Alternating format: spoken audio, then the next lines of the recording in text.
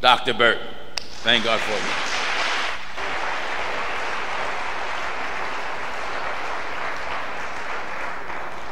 I'd like to thank Pastor Jennings for having me out here this morning. I'd like to thank Mother Johnson for coming out years ago and getting me to know Pastor Jennings, actually. I'd like to thank my wife for coming out, and my son. You can see a resemblance maybe. He's helping doing some technical support this morning. But anyway, I'll probably be moving around. I think I have a free mic because I want to be able to explain what I'm going to be presenting to you on the screens. I'm going to try to put this whole thing in order and as easy to understand as can be within an hour. Then we're going to give about a half-hour question and answer. So if you got questions, if you don't have anything to write them down, try to remember them, and we'll deal with those questions.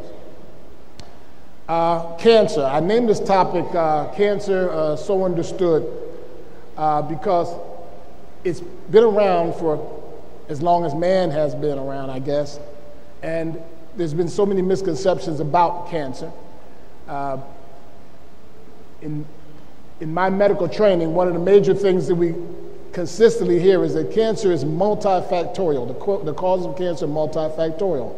And that's true. There are several factors, but there's some key factors that are the major things you need to understand if you're going to make yourself safe against cancer, because the best cancer is the one you never get, and it can be prevented very effectively. It can be treated, but it can be prevented.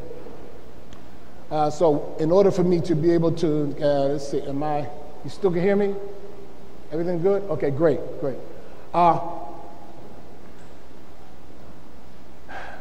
Just a little bit about myself for those who don't know me. I was born and raised in Philadelphia, graduated from John Bartram High School, graduated from Community College in 1972, graduated from Long Island University in 1976, bachelor's degree in sociology, associate degree in urban affairs. Graduated from medical school in Nashville, Tennessee, Meharry Medical College in 1981, and I finished a 3-year residency in internal medicine at Providence Hospital in Washington, D.C. in 1984. Came back here to Philadelphia, and I've been practicing here ever since.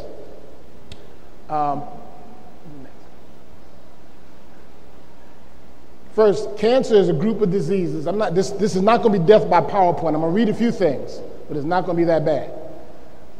The point I want to make from this slide is that it's a group of diseases involving abnormal cell growth with the potential to invade or spread to other parts of the body.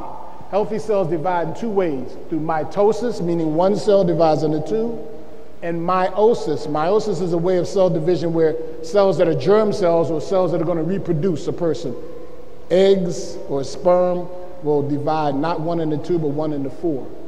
It's not important that you remember all that. You're not going to be quizzed on it.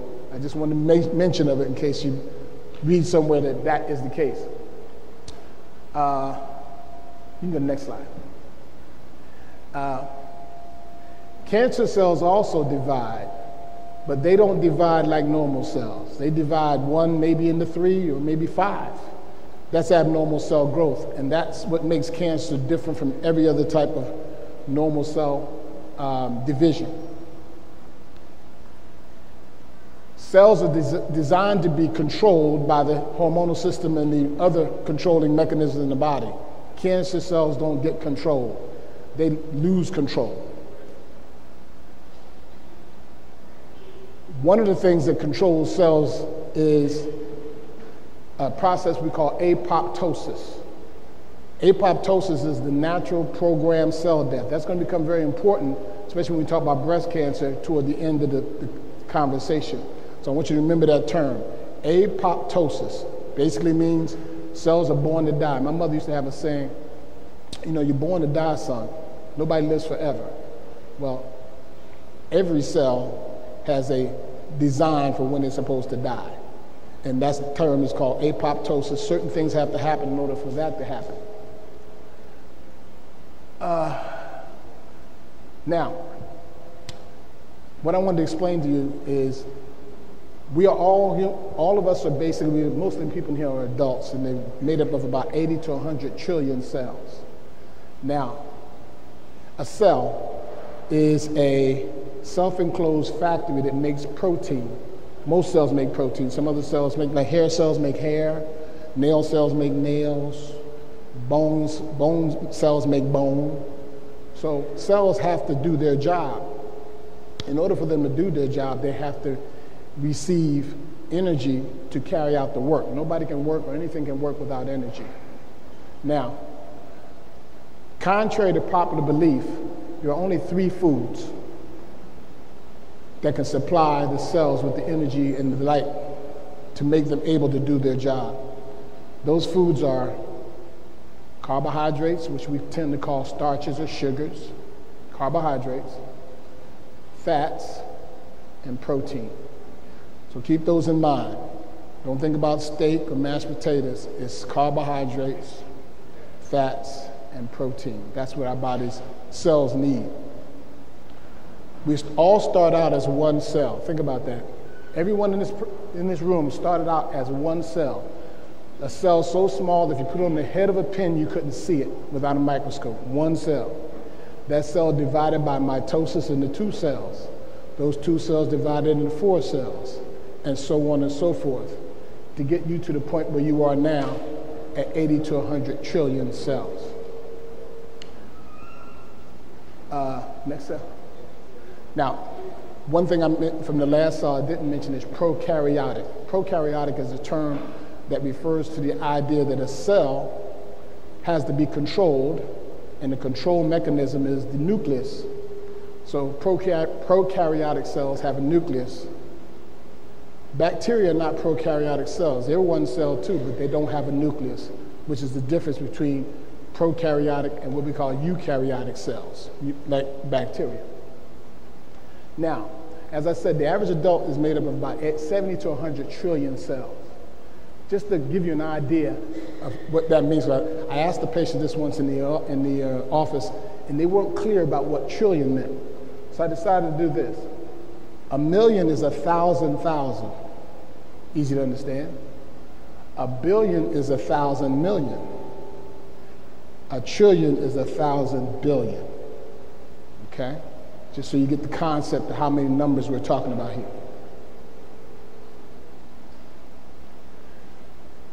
As I said earlier, prokaryotic cells are bacteria.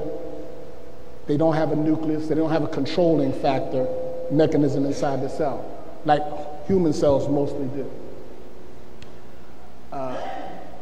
Here's the thing that's most not known by most people, and that is of those 70 to 100 trillion cells, at least half of them are non-human. That sounds kind of strange, right? Non-human cells? Well, that's because all of us know we have bacteria living in our bodies, right? You know that. Okay.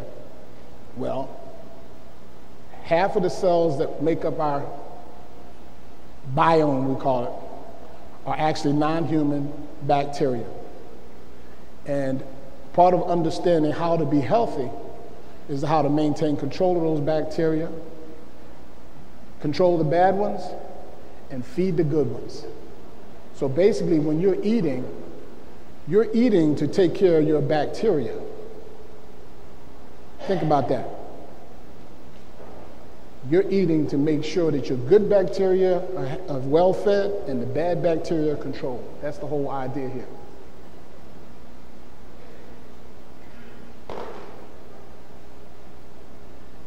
Now here's the interesting point, because if you think about it, you say, well, if half the cells in your body are non-human, then that should be half your weight, right? Not quite. The bacteria are very much smaller than regular human cells. So if you collected all of the non-human cells in your body, they would fill a large soup can. So they're not that large in volume, but they're that large in number. That's the point I want to get to you understand. But they're very important.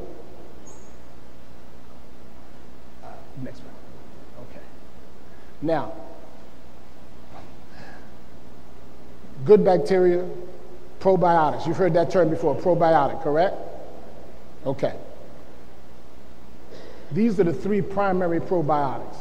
Lactobacillus, which is an acid-loving milk bacillus. This is the one that most people get when they eat yogurt. Okay? And the second is the Bifidobacterium bifidum. It's the one that actually helps you to keep from getting Stomach ulcers, you heard of ulcers in the stomach and that sort of thing. Well, that's the one that prevents and keeps your stomach lining healthy. And the last one, a Streptococcus thermophilus, is actually the bacteria they use to make yogurt and mozzarella cheese and other fermented dairy products. Okay? So these are the bacteria that actually live inside you that you're trying to feed to keep healthy. You feed probiotics with prebiotics. And what are good prebiotics? Fermented foods, particularly sauerkraut. I don't know how many people here eat sauerkraut, but that's just one. Now, I wanted to start out by talking about a gentleman that I knew, a good friend of mine. He died a few years ago. This gentleman's name is James P. Carter. Dr. Carter was a professor at Tulane University in the tropical medicine department. Became friends with him in 1987. And Dr. Carter wrote a book. And the name of the book is Racketeering in Medicine, The Suppression of Alternatives. Now, what he tried to do with this book is to try to explain to people why medicine is such a difficult industry to control or to get the benefit from. You all know about the stuff that's going on down in Washington with Obamacare and Trump, that whole deal. Well, medicine is a big money maker. And cancer is even bigger. I mean, it's ridiculous how much money is made on cancer. The average cancer patient makes about $150,000 for the industry. Think about that, 150 grand. So every cancer patient is worth a lot of money. Well, what he did with this book is try to explain that people who come up with answers for cancer and other chronic diseases are actually suppressed. The industry keeps them down and doesn't want their information to be out there. So he documented many of the physicians who, over the years, helped to try to heal people and what kind of efforts the government and other industry powers did to suppress their work. Now we go to Brian Scott Peskin. Brian Scott Peskin is a gentleman who is an engineer for MIT in the Massachusetts Institute of Technology. And he was in Asia at a meeting several years ago. And he was, as he said, bored to death with the conversation in the conferences. So one day in the conference, he happened to hear somebody get up and talk about a gentleman named Otto Warburg. He became so fascinated by Otto Warburg that he decided to write a book to explain fully what this guy was about. Next one. This is Otto Heinrich Warburg, just like Mark Wahlberg, same spelling. This gentleman is a gentleman who was born in the 1800s, and he won the Nobel Peace Prize in 1931 because he figured out why cells become cancerous. And it's very interesting how he figured it out. But go to the next cell. These are microscopic pictures of cells. These happen to be stomach cells. Here, the next one. These are some other stomachs. These are what cells. Now, I talked to you about nuclei. Those blue circles in the middle, those are the nucleus of cells, because it's important to understand how that works. Next one. These happen to be red blood cells, okay? If you looked at a smear in the microscope, this is what a red blood cell looks like.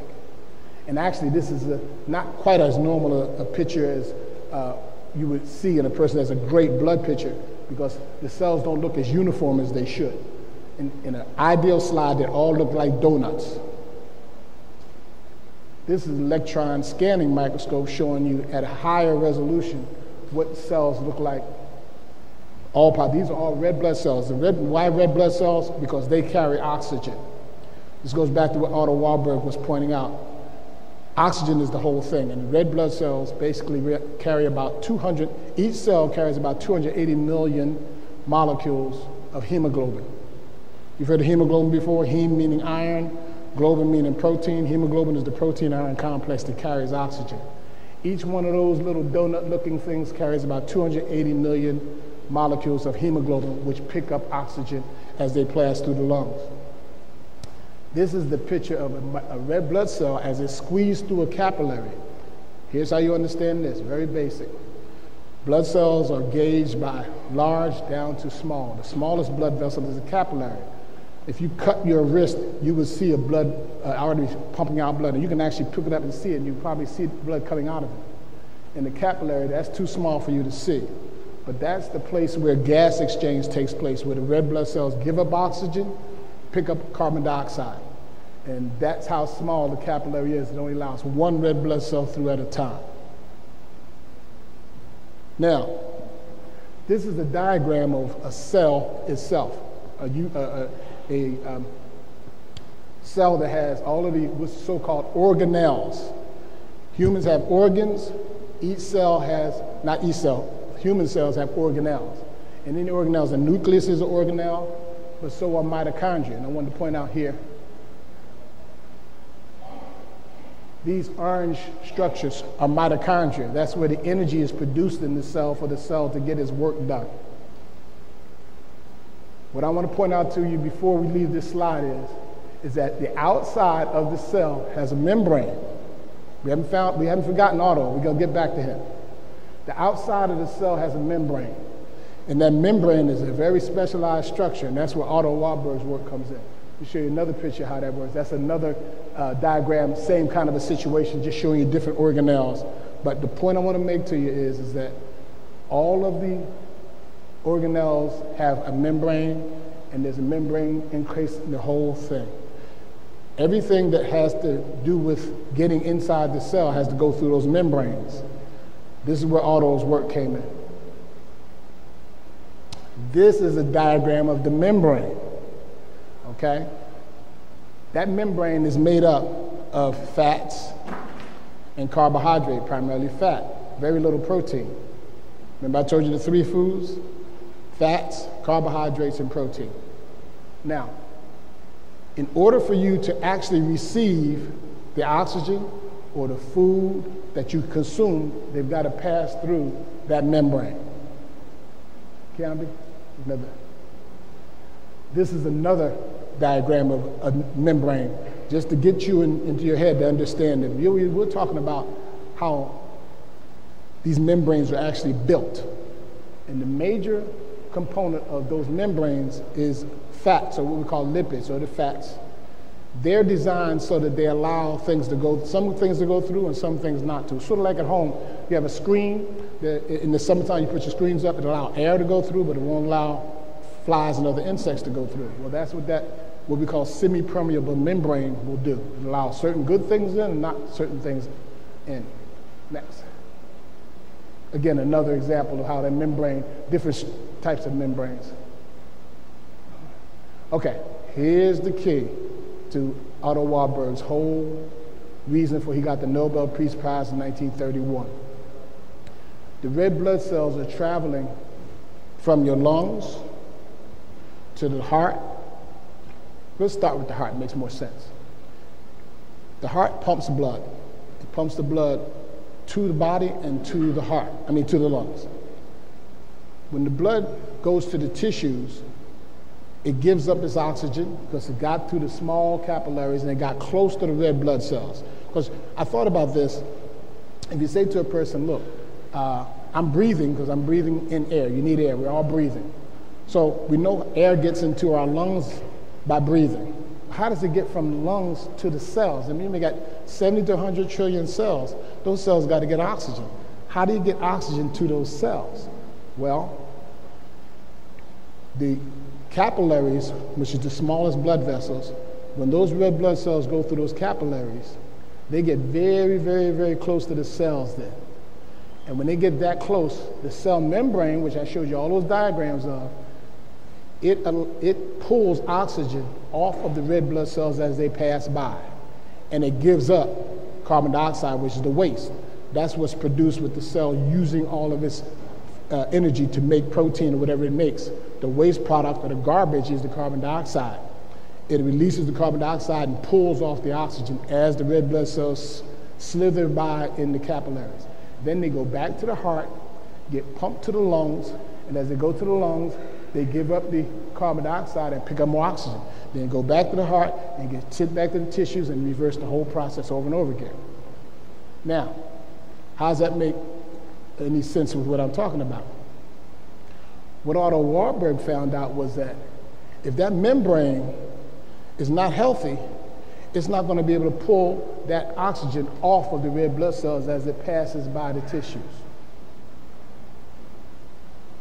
Okay, if it can't pull off the oxygen, how's the cell going to make energy? Got to make energy somehow. So the cell has a backup plan for making energy if it can't get enough oxygen. Cell membrane is not healthy enough to pull oxygen, so it's got to do something. It goes through a process of what we call fermentation.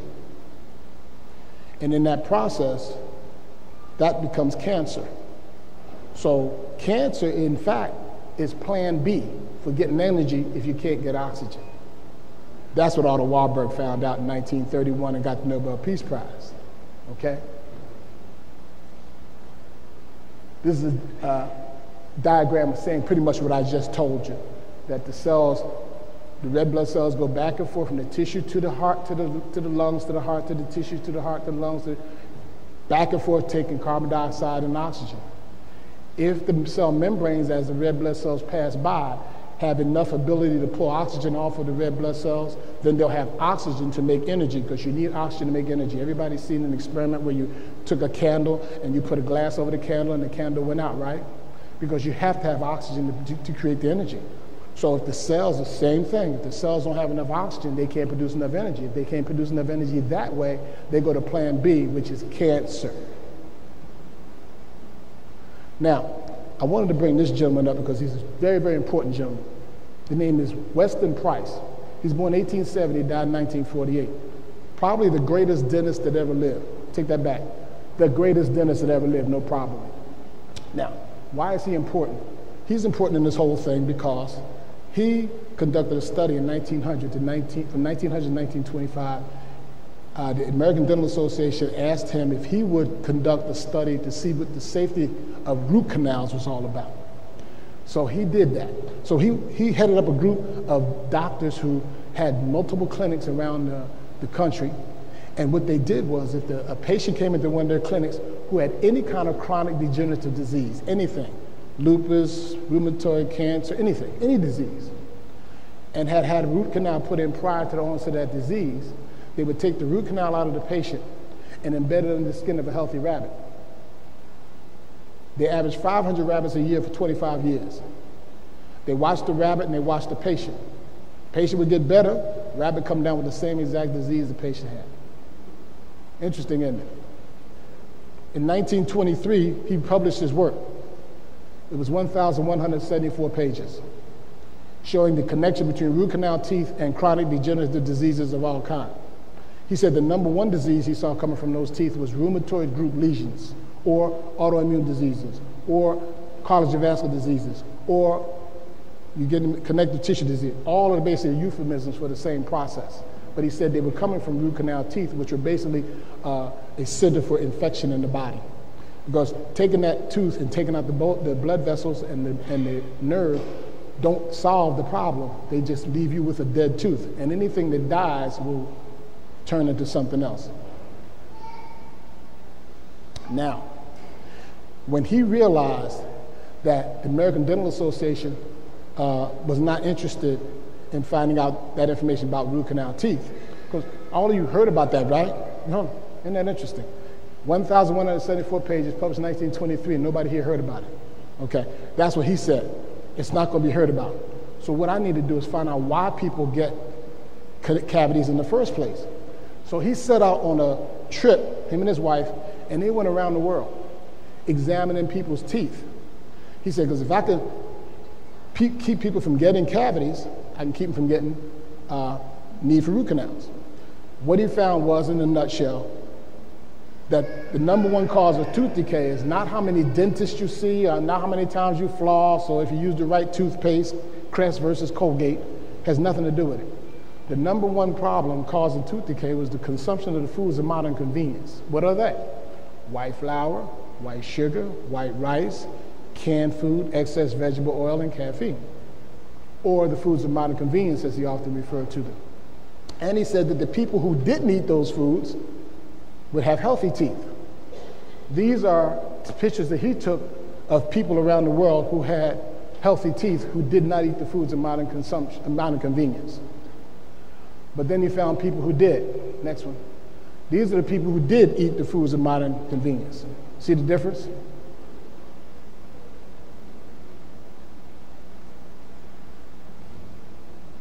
This gentleman is Royal Lee. He was a dentist also. He was born in the 1800s also. He found in the 1920s that the agricultural technology was changing dramatically for the worse, and that technology is going to have a direct negative impact on the health of the population. So he, being a dentist in Milwaukee, purchased a 500-acre farm in Palmyra, Wisconsin, and started growing food organically and developing techniques for harvesting, juicing, vacuum drying, tableting, and encapsulating foods, and made alliances with naturopaths, veterinarians, acupuncturists, and the like to develop formulations to help people and animals with chronic illnesses. And he came up with an extensive formulation, learned how to understand how the blood related to nutrition, put together the Lee Memorial Foundation Library, did all of this work, and then the government came in and said, "Sir, you're practicing medicine without a license. You can't do that. You can be a vitamin company, or you can be a publishing company, but you can't be both." So fortunately for me and you, some of his disciples took up his library work and still have all of his work compiled in California so that people can get that information if they want to. His vitamin company still exists, privately owned, called Standard Process Supplement Company, founded in 1929. It's actually the oldest vitamin company in America, and that's the supplement company I've been using now, one of them, since 1986 when I started doing this work. Max Gerson. Max, also a German, he was a physician who developed a technology, a technique for treating cancer and chronic degenerative diseases, understanding they are truly multifactorial. But here's how it worked. He had migraine headaches, severe migraine headaches, and he was trying to figure out what he could do to fix these headaches. And he somehow, I don't know how he figured this out, but you've heard of coffee enemas. I'm sure some of you have heard of coffee enemas. He started using coffee enemas and juicing. You've heard of juicing, right? Okay. He started juicing and using those technologies to fix his headaches. And then in the 1930s, when he was doing his work, you do know what the number one, well, right now people are talking about AIDS and the like. Well, in the 1930s, TB, tuberculosis, was a big deal. And he decided, since that was such a widespread infection, he would try his nutrition, low-salt diet, took the salt, which is in processed food, juicing, and also the coffee enemas to detox, because he found you do the coffee enemas, you detox the liver. He was actually able to cure TB that way. Of course, you all heard about that too, right? No, nobody heard about that. Okay. Well, he was doing that in the 1930s. Then a lady outside of Berlin who had stomach cancer summoned him to her home and asked him to try his technique on her. And he was reluctant to do that because even in Germany back in the 1930s, there's a lot of pressure to maintain things the way everybody else does it, not do anything outside the box. But she encouraged him and forced him to do the treatment to her and eliminated her stomach cancer. Then the rise of Hitler, he came to be, and Max Gerson left the country through Austria, came to the United States, set up practice in New York, and was treating people with cancer with his program. In 1946, he was invited to testify in Congress at a Senate Select Subcommittee hearing chaired by Claude Pepper, who was a senator from Florida. And with him, he brought 5 people who had been diagnosed with cancer, who had been cured with his technology. And one of them was a lady who was from Upper Darby who had been diagnosed at Jefferson, which is where I was born. And That transcript is still available. You can get that. Now we're getting to the part I wanted to help you understand really, really well. This is a gentleman named David Perlmutter. David Perlmutter published a book recently called Grain Brain. David helped me in a case I had back about 20 years ago, a patient with LELS, which unfortunately the patient didn't survive, but I did make contact with him. And he has this concept that grain is actually the major culprit in dementia. Okay? That's going to become important in a little while. Can be. This is William Davis. William Davis is a cardiologist out of, I think it's Minnesota, somewhere out in the Midwest. But anyway, he wrote this book called Wheat Belly. And in his book, he talks about the fact that the number one cause of diabetes, you've all heard of diabetes, is consumption of grains, particularly wheat. And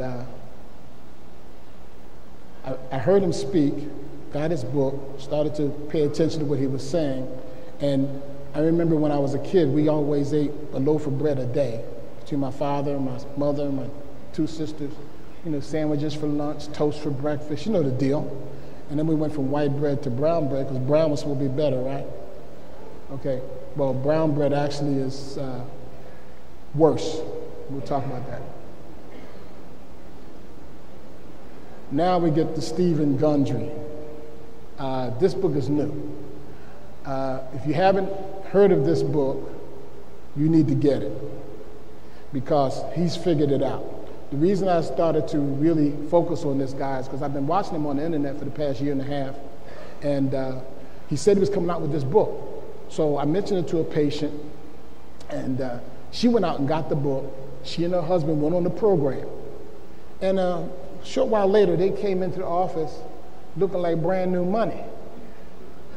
And I said, what y'all been doing? She said, we followed the program in the book, Doc. He's figured it out. I said, oh, yeah? I said, okay. So I went out that day to Barnes & Noble and bought the book and started reading it. And I was convinced this guy's figured it out. Now, you might think, well, he's come up with a new concept, right? No. What he's done is he's kind of tied everything together to explain what's really happening so that all these people I told you before, they all fit into a nice little neat puzzle.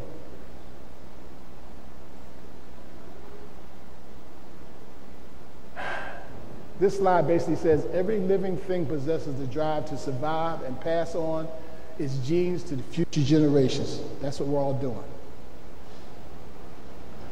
Plants regard all predators, including us, as their enemies.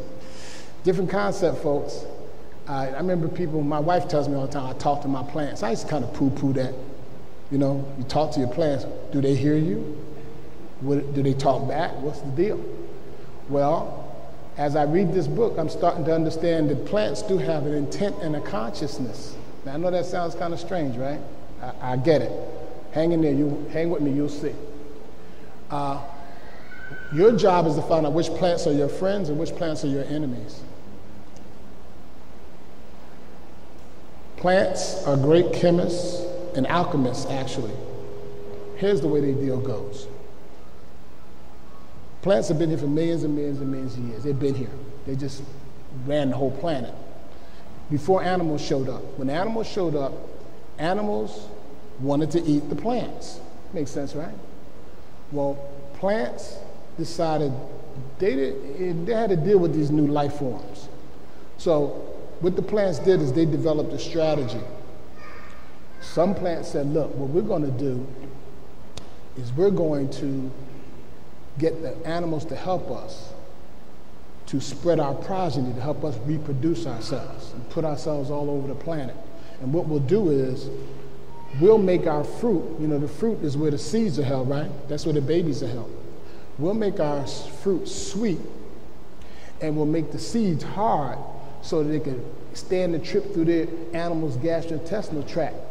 So that when that animal finally finds somewhere he wants to dump, he'll dump those seeds with his feces, and that feces will serve as fertilizer for our new babies.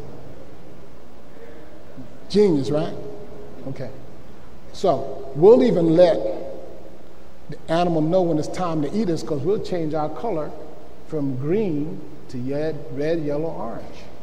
That'll let him know it's time, because you know all animals that eat fruit have color vision. Did you know that? All animals that eat fruit have color vision, so they can know when the fruit is white by the color changes. So anyway, that was one strategy.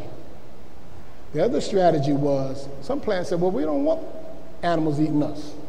We don't want to be eaten. So here's what we're going to do. We're going to figure out a way to make up this chemical that'll make the animals that eat us sick. Wow, make them sick. Okay, so what they did was they made these chemicals called lectins. Lectins are proteins that have an adverse effect on the GI tract of the animals that eat them. Small animals that eat them get stomach aches and disoriented, and some just go ahead and die. Large animals don't get so bad, so they figured out a way to kind of tough through it, because they like, eating the food. It's the taste buds. But the primary problem that animals that eat these foods that are high in lectins get is tooth decay. Interesting, isn't it? How do they get tooth decay? They disrupt the hormonal system. How do they disrupt the whole hormonal system? They feed the bad bacteria. Make the bad bacteria harder to be overcome by the good bacteria. Wow. So if I eat foods that are high in lectins, I'm helping my bad bacteria beat up my good bacteria. So I'll have stomach problems, right? I have stuff like acid reflux, stomach ulcers, Crohn's disease, irritable bowel syndrome. Wow, all that just from eating them things, huh? So that's how this whole thing works. Remember back to the good bacteria, bad bacteria? Now, this is what I just talked about. This is very important. With respect to fruit, this is really genius. Fruits are sweet, right?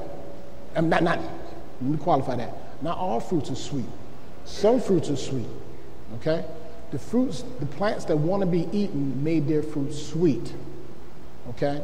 Now, in order to make sure that you would keep eating their fruit, they didn't make their sugar out of glucose. Glucose is the main sugar that we eat when we eat food. We eat for glucose. You heard of glucose before. Glucose tolerance tests and the like. What plants did is they said, wait a minute, we're going to make a sugar called fructose. And the fructose will keep the animal eating, because unlike glucose, glucose will make the blood sugar rise, which will make the insulin rise, which will make the leptin rise, which is a hormone that gives you a feeling of satisfied, and it'll make you stop eating, so it decreases your hunger. Fructose said, nah, we ain't gonna do that. We're gonna make fructose, we're gonna bypass all the insulin thing, and we're gonna skip that leptin thing, so the animal that eats us don't get satisfied. And he'll keep on eating, and keep on eating, and keep on eating. So that's why sweet fruit is something you have to be very wary of. Very little. Treat sweet fruit like candy. Don't make a meal of it. I know y'all love watermelon. I love it too. Don't make a meal of it. It's too much. Matter of fact, the ones that make now don't have no seeds anyway. I don't know what they, Let me see. Let me make sure I've got all the things. Okay, next. Remember, it's all about the plant's babies. Some plants want their babies to be eaten. Some plants don't want their babies to be eaten. So fortunately, we come back to lectins. And what are lectins? Again, proteins that the plant makes, so the animal that eats them will be sick. Now I'm going to mention some major categories of lectins. It's going to be kind of surprising and discomfort to a lot of people. I know it was discomforting for me too, because I love all these things too. But since I gave them up, life is better. The first one we're going to talk about is grains. Y'all know what grains are, right? Corn, rice, oats, barley, wheat. Those are grains. Breakfast cereals. How many of y'all grew up with breakfast cereal like me? Oatmeal, supposed to lower your cholesterol, right? All those grains are loaded with lectins. Remember, lectin's job is to feed your bad bacteria to make you ill. You got to stop that. Now, I know you say, what else is there to eat, Doc? I mean, breakfast. Gotta have that. And think about it. People say breakfast is the most important meal, right? Name the top 5 things people eat for breakfast, and most of them are going to be grains. Cereal, oatmeal, pancakes, donuts, toast. And then we wonder why we're sick, right? Now, so grains is number 1. Go ahead. Those are grains. Corn, millet. Now, this one I didn't, I never heard of that one. That's a grain in Asia. Now, cool season grain, barley, oats, rye, wheat, rice. Next. Pseudo grains. This is interesting. Buckwheat, chia, quinoa. I know everybody's eating quinoa now, right? Trying to be cool. That's what quinoa, pseudo grain, lectins. You want to stay away from that too. Next. Now, here's the toughie. This is the toughie now. I know this tough, right? Now, I had an aunt that had bad rheumatoid arthritis once, real bad, back in the 70s when I was in medical school. And she was crippled. And when I came home from school one time to visit my family, I went by to see her. And she was completely cured. I said, wow, Aunt Naomi, what you do? She said, I got off of nightshades. I said, nightshades? Why would nightshades make you sick? So I kept that in the back of my mind. And when I read this book, it said, okay, now I get it. The nightshades are tomatoes, white potatoes, I underline white because not sweet potatoes, white potatoes, eggplants, and bell peppers, loaded with lectins. Now, tomatoes you actually can eat if you get rid of the seeds and the skin because that's where the plant loaded up the lectins. But, you know, that's how it is.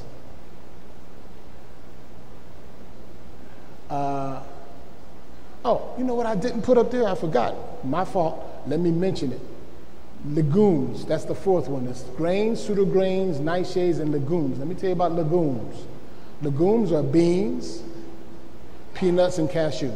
I know, hey, I got it. I love peanuts too. And for men, peanuts are bad for your prostate, so y'all gonna have an easy time giving up peanuts.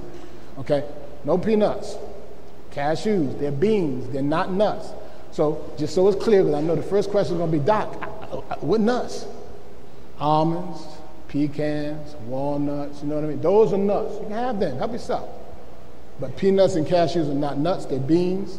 Beans are loaded with lectins. Lectins feed your bad bacteria and make you sick. This basically is a slide showing you good bacteria and bad bacteria, and that your job from now on is to focus on feeding your good bacteria and not overpowering them with your bad bacteria getting too much nutrition. Perfect. This is where I wanted to end it up. This is David Deary. This book was brought to me by a patient of mine about 25 years ago in my Allentown office. She said, Doc, I'm a breast cancer survivor. I've heard about the work you do. I'm very excited about it and proud of it, and I think you ought to have this book. So she gave me the book, wrote her name and number in there, Miss Shatner, and I got the book and started reading it. Now, this guy, of course, he got in trouble, too, for writing the book. Remember I told you about Dr. Carter, about all the doctors who do this stuff and they get in trouble? He got in trouble, too. He's a Canadian doctor, but when he wrote that, the guy said, man, you can't tell people that stuff. What I'm telling you now goes into the breast cancer piece. Because, of course, men, too, get breast cancer, you know. Shaft got breast cancer, remember? Men get breast cancer, too. But women, of course, overwhelmingly. Why? Multifactorial again. Women have the most symphony-like hormonal system there is. I don't know if you guys know that, but let me explain to you if you don't. We all have hormones. We all have the same hormones. Men got estrogen, and women got testosterone. But the way their hormones work is a whole lot different from the way our hormones work, because everything got to change cyclically. And you know how a symphony goes, when something don't work like it's supposed to work, at the time it's supposed to work, things ain't right, right? Okay. The breasts have to change, the uterus has to change. The whole purpose, remember I told you early on in the slide that the whole purpose is to reproduce? Every time a woman goes through a cycle, she's trying to get ready to reproduce a baby. That's what the body's doing, okay? To get her ready. So the breasts have to change, all these things have to change. the uterus. The cycle starts with when the woman has a period. The first 14 days of the cycle, the first 5 days she's bleeding for 3 to 5 days, but the lining of her uterus is being built up with estrogen, being built up to get ready for a pregnancy. And then day 14, and the estrogen is keeping the lining of the pregnancy in place so that things will be ready for a new fertilized egg to come and latch in and bury itself into the lining of the uterus. At day 14, the ovary releases its egg. Day 14, that's ovulation. What's left is a structure called the corpus luteum. The corpus luteum will produce progesterone. You've heard of progesterone before, right? Okay. What does progesterone mean? Promotion of gestation. What's gestation? Pregnancy. Promotion of pregnancy. Real easy now, right? Progesterone promotes so what that corpus luteum does is keeps that lining of the uterus intact so that egg can make its way down the fallopian tube to meet with a nice little sperm, and they get together and they make that one cell that we all started with and embed into the lining of the uterus that was maintained there by the progesterone, and we start out as a pregnant. That's what the whole process is about. Now, the fact that it doesn't happen every month, that's just something that happens. But that's the design is for it to happen every month, believe it or not. Okay? That's the deal. So what David Deary is saying, look, is here. The number one thing that women lack in their disease processes is iodine. Iodine is the issue. How many of you ever heard of fibrocystic breast disease? Only a few, huh? Okay. Fibrocystic breast disease is the most common disorder of female breasts. Very tender, very annoying, okay? It causes swelling, inflammation. Basically, fibrocystic breast disease is a deficiency of iodine, okay? And here's the way it works in a nutshell before we go to question and answer. We all have a thyroid gland, or we should. The thyroid gland controls how our cells burn sugars and fats. Remember there are 3 foods? Fats, sugars, and proteins. Okay, the body gets sugars and fats to burn for energy. Protein is used for building things. So when the body gets these sugars and fats, in order to burn them efficiently, it needs thyroid hormone from the thyroid gland. Thyroid molecule has 4 iodine atoms on it, 4. That's why you have to have iodine. You've heard of goiter? Heard of goiter in enlarged thyroid? Yeah? That comes from not having enough iodine. Okay, so if the thyroid produces this thyroxine, which is the thyroid hormone with 4 iodines on it, and it makes all of the cells able to function and burn sugars and fats. What do you get from burning things? Heat. That's why you have a body temperature. When you take your temperature should be somewhere between 98 and 99 if you've got good functioning thyroid. If you take your temperatures and you're consistently below 98, say 96, 97, your thyroid is not working well. Just shook a gentleman's hand a little while ago. His hand is ice cold. He's got low thyroid. He doesn't know it because we didn't do an office visit here today. But he has low thyroid. So if you want to check that, take your temperature 9, 12, and 3 for 5 days, 9 in the morning, 12 noon, 3 in the afternoon for 5 days. Average your temperatures. If you're consistently not getting up to 98, you got low thyroid. Now, because the thyroid is so critical to your whole well-being, the thyroid has a, what do you call it? It has first dibs on all the iodine. So if you're in an area where there isn't a lot of iodine like America, then you're going to not get enough iodine unless you make a point to get some iodine in your system. Now, the Japanese have the highest iodine intake because they eat a lot of seaweed and a lot of seafood. And they have the lowest cancer rates. Did you know that? Lowest cancer rates, highest iodine intake. America, low iodine intake, high cancer rates. Interesting, isn't it? Well, here's the deal. When you get the little bit of iodine you do get in your diet, and you know Morton's iodine salt was the first, the iodine was the first mineral known to be deficiency in the diet of America. That's why they put iodine in the salt, Morton's iodine salt. But of course, people aren't eating much salt today because they're scared of high blood pressure, right? So that's not happening anymore. So people are getting low iodine. That's the deal.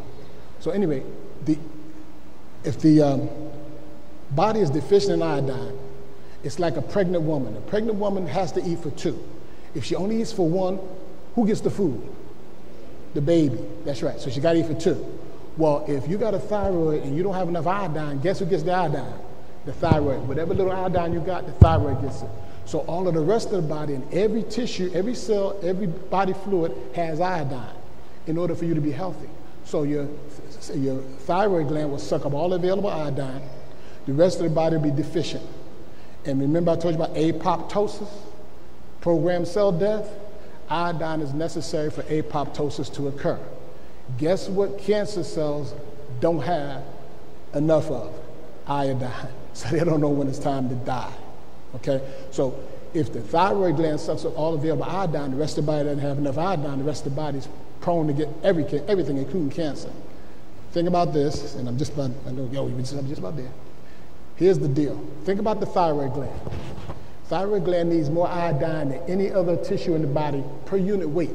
So if you could take a quarter pound of thyroid and a quarter pound of any other tissue in the body, the thyroid would need more iodine than any other tissue.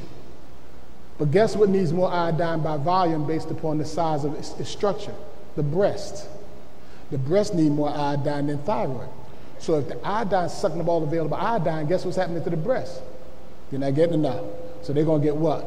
Cysts, lumps, fibrocystic, and breast cancer. That's what breast cancer is. Fibrocystic breast disease is just a precursor to breast cancer. Same thing happens to the thyroid. Guess what? If the thyroid gets nodules, cysts, goiter, hypothyroid, hyperthyroid, all signs of low iodine. So what my man said here is basically iodine is the whole thing. And what's he say here?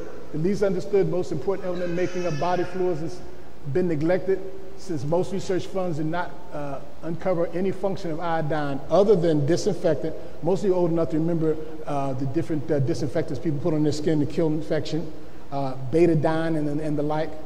Okay, but again, iodine is a mineral. You can't patent it.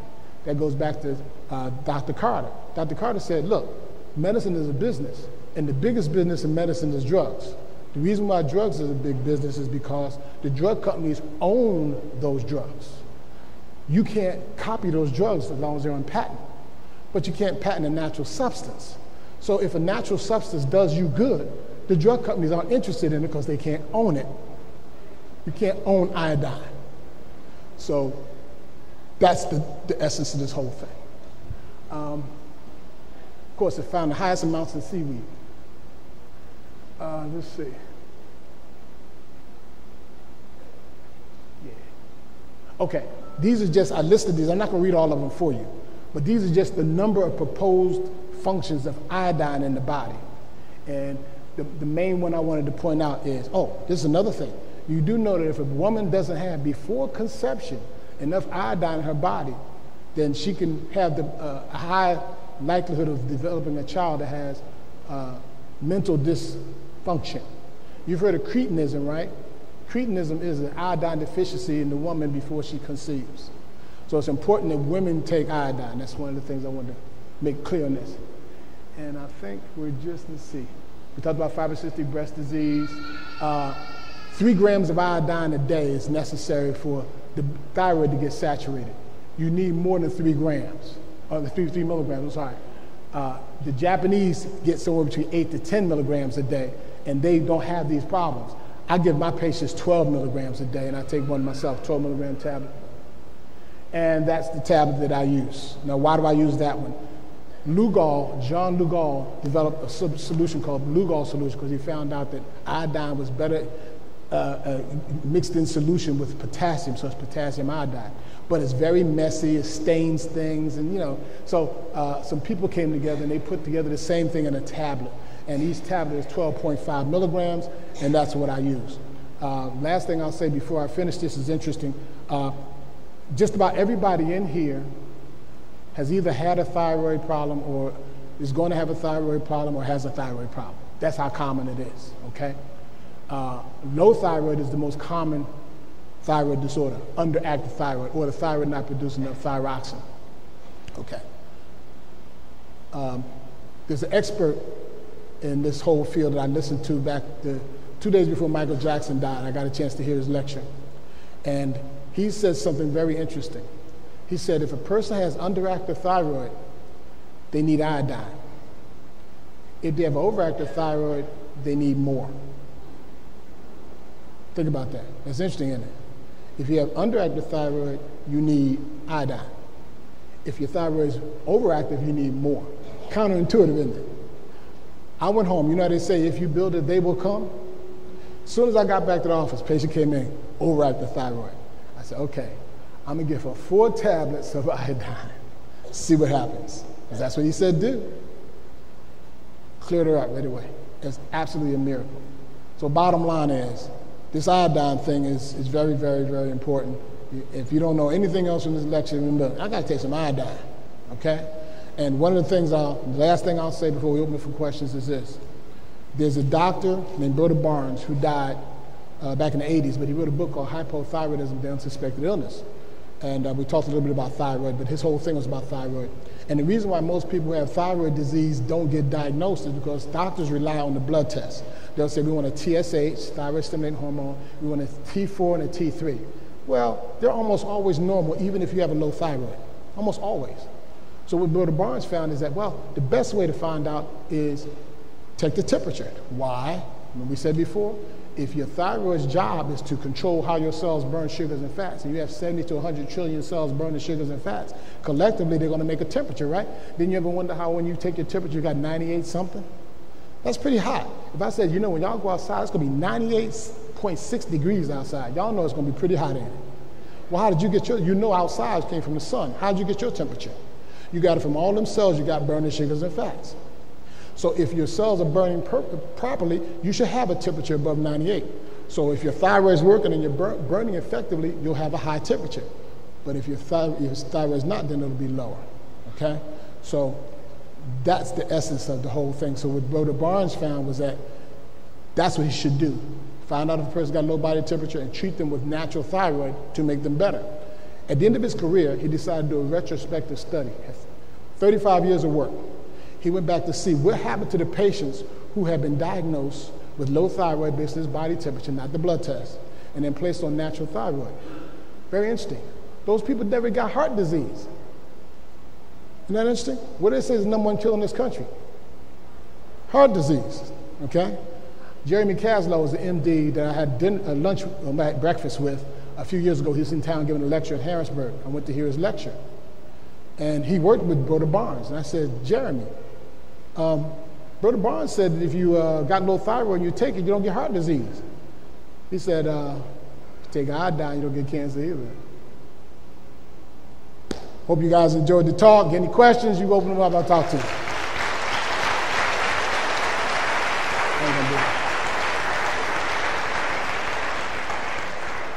Okay, how you gonna do the mic thing? Wherever you put the mic to, I'm doing. So we get to that. You say for iodine, if you don't have thyroids. If you don't have a thyroid? Yes. Okay, you had a thyroidectomy. Yes. So you either had cancer or overactive thyroid, and that's how they treated you. Yes, right? I had cancer. Right, so you still have to take iodine. Okay? I take Synthroid. You take Synthroid. That's synthetic. That's synthetic thyroid. Mm-hmm. That's synthetic thyroid, though. You still need iodine. Okay. How are your temperatures even with that Synthroid? How your temperatures good? You ever take them? Most people don't take them unless they got a fever. Take your temperature and see what they are. If your temperatures, look, if you take a temperature 9, 12, and 3 for 5 days and they're looking good, your Synthroid's working. If it's not, then Synthroid's not working. You need to do something that's a little different. Probably nature throid. Well, that has happened just recently. It wasn't working. So I'm in the process of getting it to you got to switch over. Now, your endocrinologist ain't going to deal with that. He don't understand it. He's not trained to think like that. So he don't think like that. So you got to get somebody who can do that for you. Okay? Who's next? Hold on. Why is it so hard to get functional tests? Why does somebody get what kind of test? Why is it so hard when you go to the doctor that they won't give you functional tests? Functional tests. Give me an example what you mean by functional tests. Your liver.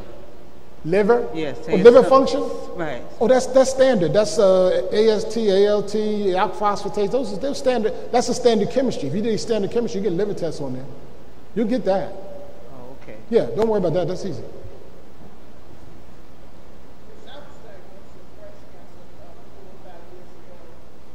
Oh, they can't hear you. They can't. She was diagnosed with breast cancer 4 or 5 years ago. She had a lumpectomy. Go ahead. got more lymph nodes. They took out lymph nodes, yeah. And the doctor has put me on high doses of estrogen and said I would have to be on that for 5 more years. Right. But it gives me so many side effects like Right. aching and just... Now, let me tell you why they should not put you on estrogen. Estrogen, remember we said what's the main job of estrogen? Is to increase the lining of your uterus to get ready for pregnancy, right? So it makes things grow. You don't want things to grow after you're an adult. You know what I mean? So you don't want to take, which they should have given you is progesterone. See, let me tell you why that makes sense. Women are their healthiest when they're pregnant. I know they don't feel good all the time, but the Creator designed it so that you're going to be the healthiest you're going to be when you're pregnant. And the hormone that's highest when you're pregnant is progesterone because it's promoting gestation. Is there any progesterone in meloxicam and the anastrozole? Wait. You said progesterone and meloxicam. What about meloxicam? Is there any progesterone in the meloxicam? Or They could be if they mix, but progesterone is by itself. They could mix it with something else, but I don't suggest that. Progesterone by itself. In other words, if you got breast cancer, you need to do progesterone. But what the main thing you want to do is make sure your thyroid's working and you're taking iodine if you want to not get it again. all right. Mm-hmm. Go ahead. Very informative lecture. I'd like to know, can you take kelp instead? And if so, how much? Well, that's the whole deal. Taking kelp is good, because kelp is one of the most well-known seaweeds, and it's loaded with iodine. How to measure it to make sure you get the right doses, I can't necessarily say, but certainly it's not a bad thing. That's why I use the iodine, because I know exactly what the measure is. That's all. But Thank you. Mm-hmm. Go ahead. Yes, I like to know autoimmune diseases like rheumatoid arthritis. They have me on methotrexate, and I'm trying my best to get off of that stuff. Yeah, poison. But they told me about autoimmune disease, and I'm on methotrexate once a week, 6 tablets once a week, and I want to get off of that along with diabetes. Question: you have any root canals? Yes. When did you have them put in? Before or after the onset of your rheumatoid? Before. Now I got you. Now you see what I'm saying? Bottom line is this. What you got to do is you have to treat, see, that's an infection you have. See, if you look at the books on rheumatoid, they'll say etiology. Etiology means the cause. Cause unknown. Weston Price published in 1923. It's caused by infection from the teeth. So you got to treat the infection. That's how you get rid of it. All right? Thank you. You're welcome. Go ahead. Dr. Lecter today, thank you for coming. Sure, you're welcome. I have a sensitivity to salt. And You mean table salt? Or salt in any kind of things. Okay. It just hit my stomach and it makes it just feel repulsive. Okay. So would the iodine sensitivity be the reason that happening? No. Matter of fact, anytime, first of all, I didn't talk about this in the conversation, but anytime a person has a GI sensitivity, the first thing I want to do is treat for parasites. After that, then see if you still had a problem. And then follow the concept of reducing the lectins in your diet. You should see the whole GI problem straighten out. Which I was following Dr. Gundry's stuff. Exactly. Oh, yeah, read that. I was reading the other book he had. Right. The other one. He had one before this, right? Yes. Yeah, this is his latest book. Right. Yes. Thank you. Mm-hmm. I have a question. My mother just recently passed from metastatic colon cancer. Wait, did you start again? My mother just passed away from metastatic colon cancer, and I wanted to know, is there any benefit to immunotherapy? Because it seemed she became worse, started to have like renal problems, liver problems once she began the immunotherapy. I don't know if I understood the whole question. Your mother has metastatic cancer. Correct, yes, the colon. From colon. Yes. And your question is, what should... Is there any benefit to immunotherapy versus chemotherapy? Well, here's the problem. In medicine, remember, medicine is a business. There's 3 treatments for cancer in medicine: chemo, radiation, and surgery. In fact, in California, if somebody suggests, a physician suggests anything other than those 3, it's a felony. It's business. So what can you do about metastatic cancer outside of what they're suggesting? You got to look for, now see, understand, I don't see there's a reason why a person can't undergo certain things that for conventional doctors and do some alternative things. First of all, everybody should be eating good. I don't care what treatment plan you suggest. Got to get the eating thing right. And everybody should be taking iodine. Now, the doctors don't necessarily know you should be taking iodine, but you need to take it anyway. And the words of warning, all doctors are going to prohibit you from taking any nutritional supplement. They think it'll kill you. It's going to cause you to bleed to death. It's not good for you. Don't believe that. Okay? They mean well. They're just part of their training. They don't know. So there's certain basic things you have to take. Vitamin D, iodine, essential fats and minerals. Because that was the other thing that I wanted to point out with respect to the lecture with Dr. Otto Warburg. To make the cell membranes healthy, you have to get adequate essential fats and minerals. And the essential fats are found primarily in flax, coconut oil, evening primrose oil, those kinds of things. Hello, Dr. Burton. Hello. Cardiology. Now, after having triple heart bypass. You had a triple heart bypass? Right. Okay. Is it possible that I can become back to normal? Sure. Without getting out of breath, like after walking a mile? Interestingly enough, Dr. Gundry is a cardiovascular surgeon who got started on this nutrition thing because he found out he can reverse heart disease with nutrition. And he stopped doing surgery. Okay, where is he located? Where is he? Yeah. Oh, he's in California. I think Loma Linda, and he was in Loma Linda. He's out in California though. Oh, okay. But the basic thing is follow the diet. That, and the only other thing you need to know about is chelation therapy. We don't talk about. Okay, because I always get out of breath. Pardon me? I always get out of breath. If I walk, Yeah. You ever heard of chelation therapy? I'm sorry? Chelation therapy? No. You need to look chelation therapy up. Okay. That and Gundry's diet, you should be good. Do you do that? Do you do that? Oh, absolutely. I've been doing it for 30 years. All right. You take Blue Cross Blue Shield? Well, we can talk about it. We can talk about it.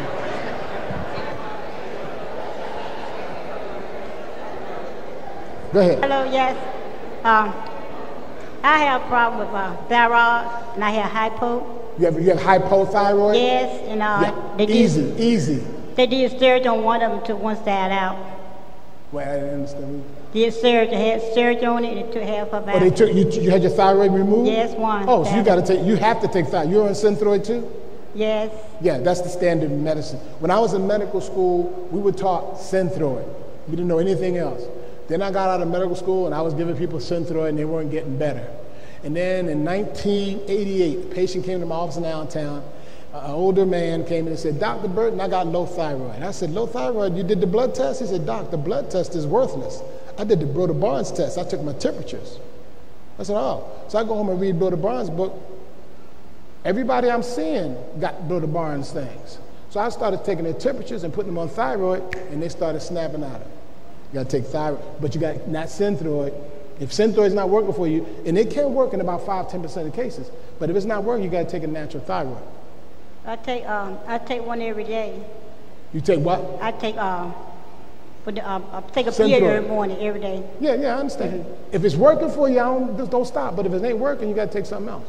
Don't seem like it working. I really don't seem like it working. He told me I might pick my weight back up. You saying to me, how do you know if it's working?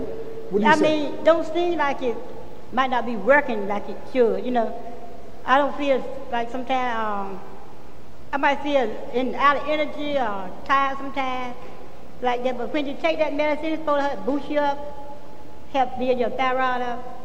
Did you understand what she said? What did she say? Okay, that's when I take my medicine. When you take thyroid? Yes, one a day. What happens when you take thyroid? Thyroid. Well, does it make you feel good? No. Then stop. Real simple. Who's that? That's what you need. That's what you need to do. Stop that and we can find out what you really need. You ain't taking the right stuff. You can if you want. You can, but he ain't gonna tell you what to take. He's gonna tell you to take more. I don't want to go back to him. Pardon me? No, bring no products. Go ahead, who's next? See, you have to understand, your doctor hasn't been trained this way. And the only reason I know this is because I got out of medical school in 1981. And then I went to residency, and I got out of residency in 1984. And then I hit the road and started finding docs that really know how to help people. Because I had seen doctors in the military, I seen doctors at St. Joe's Hospital here in North Philly, where I was an orderly at work. I seen doctors in medical school and doctors in residency. They wasn't doing it. I'd seen enough. I want to find guys that really know how to help people. And I found them. And those are the guys I just showed you. You ain't going to hear about them.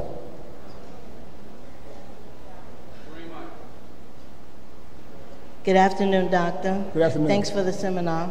I have breast cancer. Okay. I had surgery in April, and now post-surgery treatment, I have 2 rounds of chemotherapy. Right. I've taken that already. I have 2 more rounds to go. Right. I have 5 weeks of radiation therapy. Right. That's on the schedule. Now, originally I had a question. My PCP suggested that I take 2 herbs, moringa and soursop. Okay.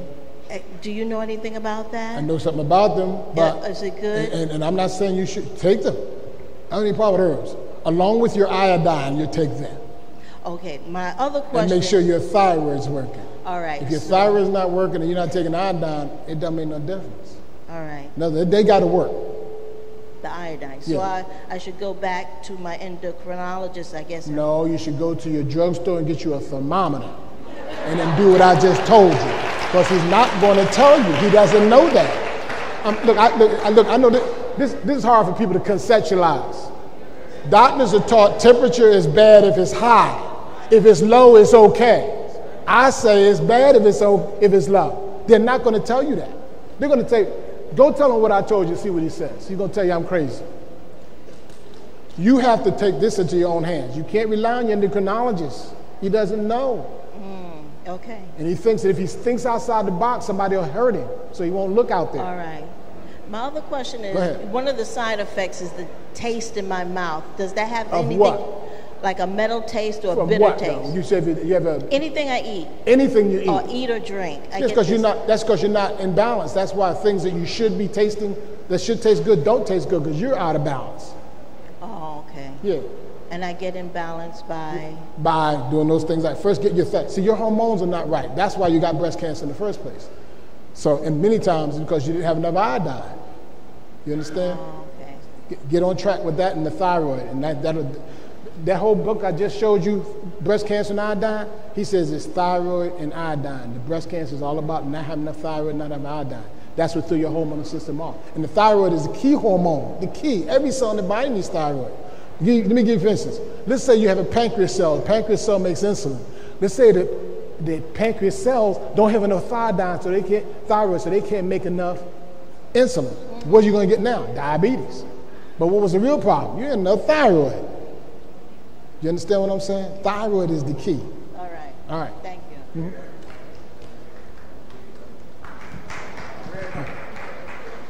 Mm-hmm. Greetings, doctor. I have enlarged prostate, and I wanted to ask you, I heard you say something about legumes, and I was going to ask you, how can I treat my enlarged prostate, and are garbanzo beans considered a legume? Are they good for you? That's a good question. I think they're a part of the bean family. Now, here's the thing. Let me qualify now. First of all, you got to get off of peanuts, number one. Number two, legumes can be consumed after you've gotten yourself cleaned up for about 2 or 3 months of doing the program, getting your balance of your good bacteria up on track again. You can eat legumes if you pressure cook them, because the pressure cooking will destroy the lectins. Somebody ready? Gentlemen. Are you familiar with MMS or the mineral? Yeah. Okay, and also vitamin B17. Vitamin B, that's Laetrile. Which is okay. Yeah. Are those very effective in the cure of cancer? No, not especially 17. I tried it. Not that effective. You said vitamin B17, right? Vitamin B17, Laetrile. Oh. Apricot pits? Mm-hmm. No. And tried it, don't work. Never saw a person get better with it. I never saw a person get better with it. Now, I'm not saying somebody somewhere in the world didn't see somebody get better. I tried it on several cancer patients back in the 90s, didn't see it work. And the MMS is a no-no as well? I'm sure it's a mineral supplement. Again, there are lots of mineral supplements, and minerals are key. So it's not going to hurt you. But I'm just saying, as far as Laetrile or B17, don't count on it.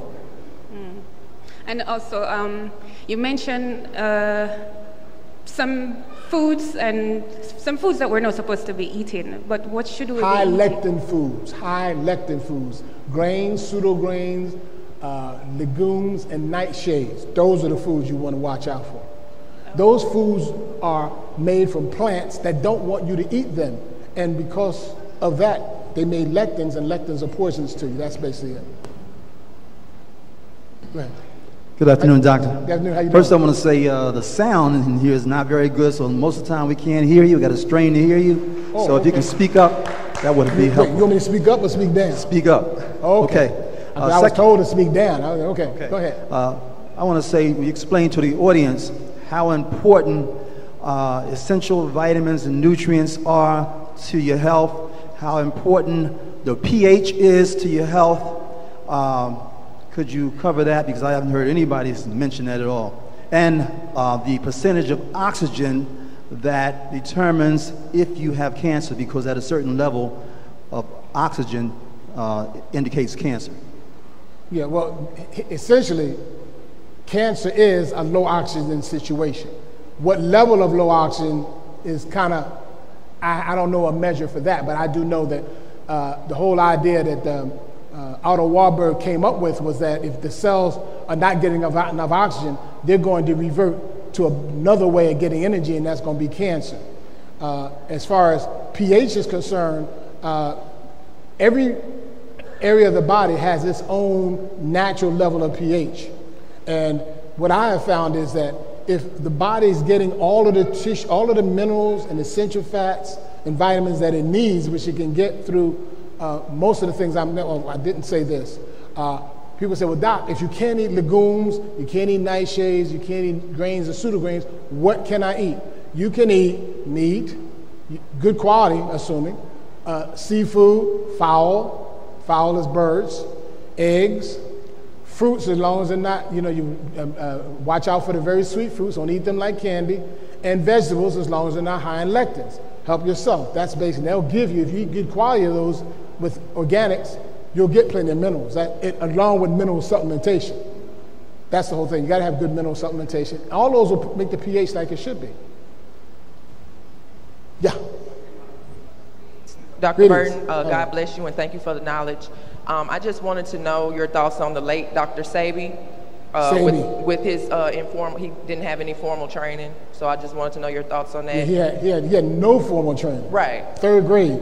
Right. Yeah. And so I wanted to know your thoughts on that, as well as the moderation diet, like eating everything or taking things in moderation.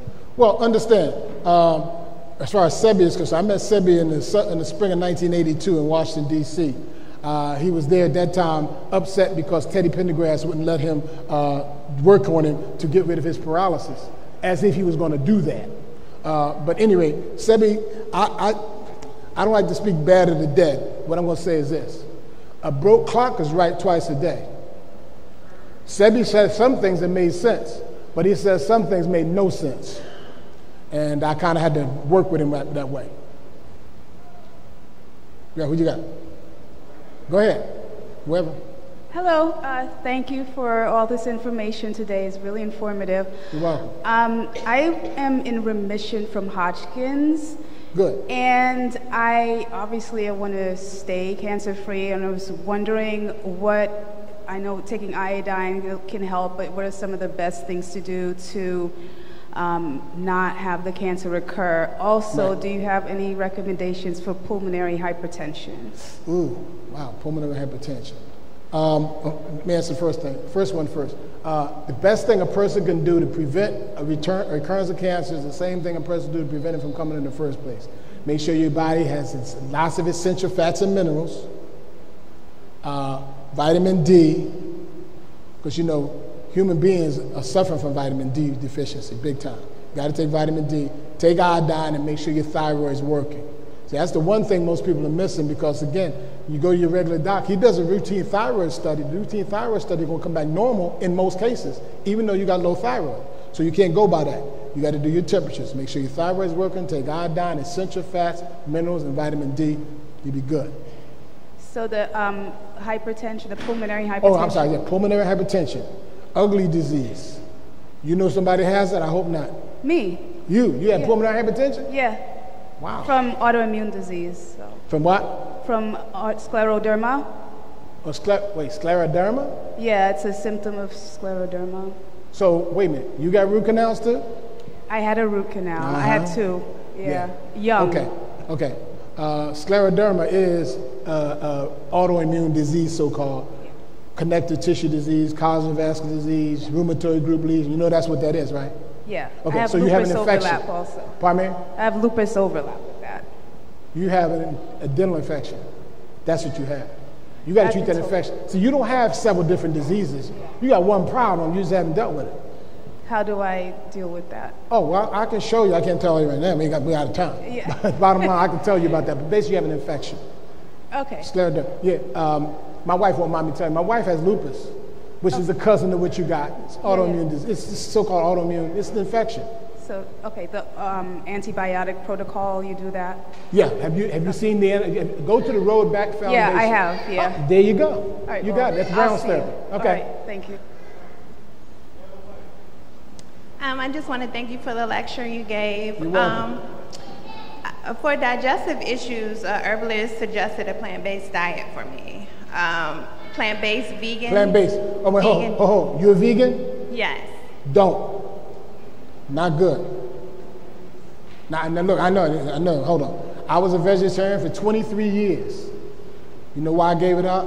Why? My old vegetarians, meaning people who had been vegetarian the longest, were coming down with cancer. That's why I came out looking for this, to find out what's the deal. Now, you heard me mention Weston Price, the guy who went around looking at everybody's teeth, and you saw the pictures of the teeth, the ones who ate the foods of modern convenience versus the ones that didn't eat the foods of modern convenience. Right. He found that people who had the healthiest teeth had to eat animal. Matter of fact, he said the people who had the healthiest teeth on the planet in the 1920s and 30s were the Maori people in New Zealand. Their diet was seafood and vegetables. Their cavity rate was 1 cavity per 1,000 teeth examined. Yeah, you gotta eat some meat. You gotta eat some animal. You don't have to eat a whole lot, but you gotta eat some animal. I know, trust me, I got it, I know. I know. You know, Dick Gregory was a fruitarian, and Dick Gregory came down with lymphoma. Dick Gregory was a fruitarian and came down with lymphoma. Can I discuss with you later? Oh, we can discuss it. I'm gonna tell you the same thing, but we're gonna discuss it. I mean, trust me, and I appreciate that. I got lots of patients. I have lots of patients that come to me who have vegan issues, and they want to be a vegan, and I got it for whatever reason. But if you want to be optimally healthy, it's gonna be real hard, because you weren't designed to be on the planet and not eat animals. I mean, I know, trust me, I know. Well, can I just talk to you more about suggestions, I guess? Suggestions? Any suggestions for what? For just moving forward, just talk to you more about that. Oh, we have to sit down and talk, and hold hands and pray.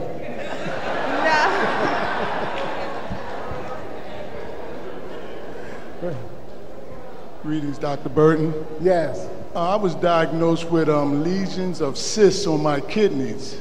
Okay. And the doctor was unsure if on the right kidney was cancerous. Okay. I don't want to wait until he's sure or not. So how long ago was this? A year and a half ago. Okay, good. That means the longer it's been, the less chance it's cancer. First of all, remember this. I'm glad you brought that up. Cysts are iodine deficiencies, no matter where they exist. Okay? You want some iodine. Thank you, sir. Yeah. She's like an old patient of mine right there.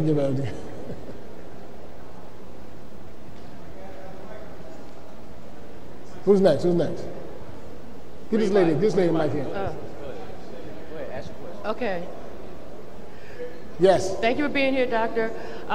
One question was already answered for me. It was about the layer trail. Right, layer because trail. I was doing some research on that because one of my don't waste your time, please. Okay, so the layer trail is no good. What about alkaline water? Is that good for a person? Oh no, alkaline water. No, alkalinity is good, and I think alkaline water is good also. It's another thing, not a cure-all, but it's another thing to help out. Right. What about cancer being vitamin C deficiency. Is that true? Because I know I've had cancer, and I'm right now I'm in stage 4 breast cancer, and I've had it for like 3 years now. But I've been taking vitamins and doing herbs and changed my diet, and so far my oncologist is trying to tell me that I need to keep getting radiation scans so they can check this and check this, but I keep on declining it because I was told that radiation is bad for you, and I've had that already and chemotherapy, so I stay away from all of that right now. Vitamin C is important, especially as an anti-infective agent, but people who have deficiency in vitamin C also have deficiency in other vitamins and minerals, so it's hard to isolate out vitamin C being the culprit. Okay. Go ahead. Got it? Go ahead, try it again.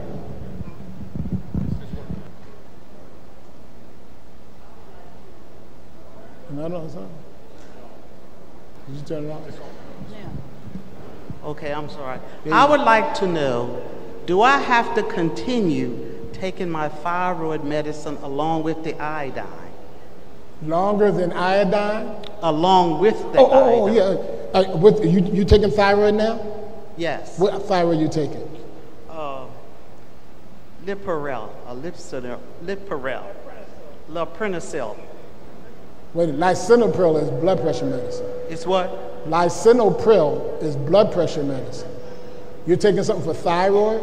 It will say liothyronine or levothyroxine or something like that. What does it say?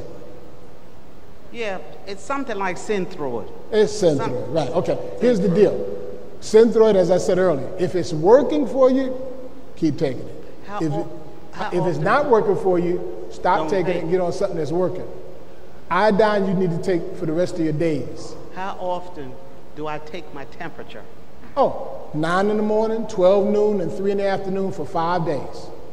Oh, okay. And average out the temperature. In other words, at the end of when you get ready to go to bed, it's 9 o'clock, you take a temperature, it says 98.2. You add the 9 o'clock temperature, the 3 o'clock temperature, the 12 o'clock temperature, the 9 a.m. temperature, add them together, divide by 3. That gives you an average.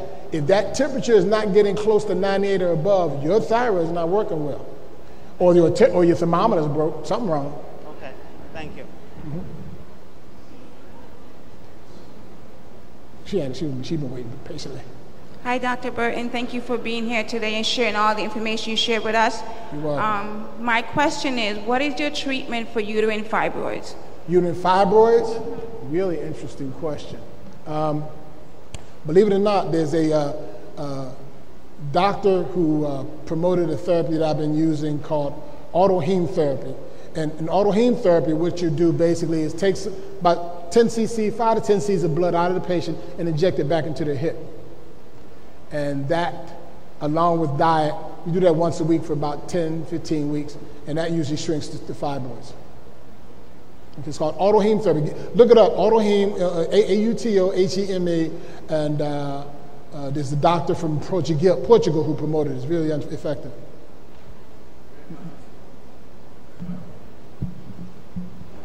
Thank you for your information. I was diagnosed with prostate cancer some years ago. I had radiation therapy, 3 months of that. Then after that, came back again. I had hormone therapy, something I wouldn't advise to nobody. It was terrible. So then another year, 2 years later, the cancer came back again. My ribs started feeling like somebody was stabbing me with a knife. I got to where I couldn't walk or stand up. Sometimes have to crawl to the bathroom. So I went to the doctor. He said, well, now you got stage 4 aggressive cancer. He said, I'm the type of Gleason. Your Gleason is all this and that. And your PSA is in the hundreds. He said, look, the way it is, he said, I'm be honest, you maybe got 3 to 6 months to live. This was 3 years ago. Gotcha. So I came home, right? And I told my pastor, he said, well, that's the truth. He said, you may have cancer, but the truth you hear. He started with my spirituality part. And then fortunately, I started doing some study, and people came to me about moringa, this vitamin C. I started doing this vitamin D thing. I started doing black seed, getting into herbs and everything. That was 3 years ago. I'm here today. So then about another year or two ago, he came back. He said, listen, it's as bad as it was before, or even worse. He said, I'm not going to tell you only got 3 to 6 months to live this time. You do what you've been doing last time, and I'm going to do what I'm doing. But now it's coming back again. And he's telling me that There is no way. Right now, my ribs is cracked from the cancer in my spines, my lymph nodes, outside my prostate, and they telling me there's no cure for it. What I want to know is, can I cure it? I'm believing it can be cured. And what route should I take? Because I don't want to do the chemo anymore. Now, see, here's the thing, and I want to point this out to the audience. When people say, I treated their cancer and the cancer came back. I treated it and it came back. No, it never went anywhere. You got to change the conditions. That's like having a relative that won't leave. You think you put them out and you see them back the next day. You ain't really got rid of them yet. What you got to do is you got to change. See, cancer is very interesting because, I'm sure all of you have heard the sociological principle where if you take a boy out of a neighborhood, he's a bad kid, he's a bad neighborhood, and you take him and reform, then you put him back in that same bad neighborhood, what's going to happen? You know what I mean? Likelihood he's going to get back there again, right? Well, you got to change the environment that created the cancer. The cancer was created. Remember, I told you now, Otto Warburg found that if the cells can't get enough oxygen, they are going to revert to cancer. So they got to get. So in other words, in order for cells to get their adequate amount of oxygen, they have to have a healthy environment to live in. So, and the best way to supply that is with essential fats, minerals, vitamin D. You got to make sure those are loaded. And all of the guys who really do, the big guys, Max Gerson had a clinic in Mexico, and everybody who came there got 20 pounds of organic food a day in the form of juices, 5 or 6 coffee enemas every day, iodine. He gave you liquid iodine. Max Gerson said, if you were sick, you needed thyroid and iodine, period. If you had a sickness, you need thyroid and iodine. So are you taking thyroid, iodine, all that sort of stuff? No, I have vitamin C, vitamin D. But not thyroid and iodine. But I you never can go heard vitamin of, everything you want. That, right? If you ain't taking thyroid and iodine, it ain't going to work. And iodine, okay, that's what I want to know. I'm telling you, you got to do that. Those are the keys.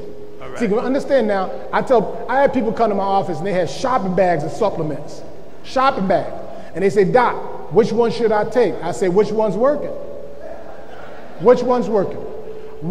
How many vitamins can you afford? You can go to GNC and buy the whole store, because remember now, it's a business. They're going to sell everything they can. That's why I tell you, there's only a few things you really need to understand. You don't need to take all of that stuff. Is it nice? It's right. It's like, is it nice to put A1 sauce versus Heinz 57? It's up to you. But the real function is eat the food. Who's next? Yeah, go ahead. Yes, sir.